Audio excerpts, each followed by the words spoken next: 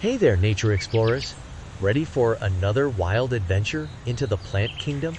Today, we're diving into the world of fleshy fruits, those juicy, delicious snacks we all love. But there's more to them than meets the eye.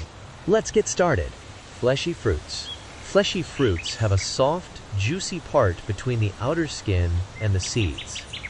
When you think of fruits like apples, oranges, grapes, and watermelons, you're thinking of fleshy fruits. That yummy part you munch on? That's the fleshy part. Here are some cool categories of fleshy fruits. Berry. Berries are fruits where the entire thing is fleshy, except for maybe a thin skin. They can have one seed or many. Grapes, avocados, and blueberries are all berries. Surprised? And guess what? Strawberries aren't real berries.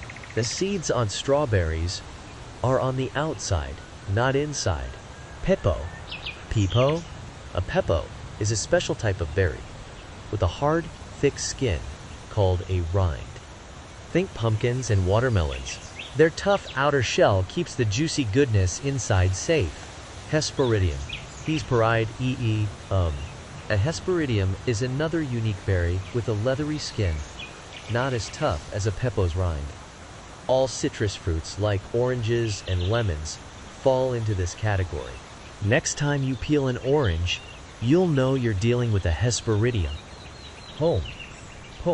Pomes are fruits that have a core surrounded by edible, fleshy tissue. You usually don't eat the core, just the juicy part around it. Apples and pears are classic examples of pomes. Unlike berries, where the seeds are embedded in the flesh, pomes have their seeds safely tucked away in the core. Isn't it amazing how diverse fruits can be?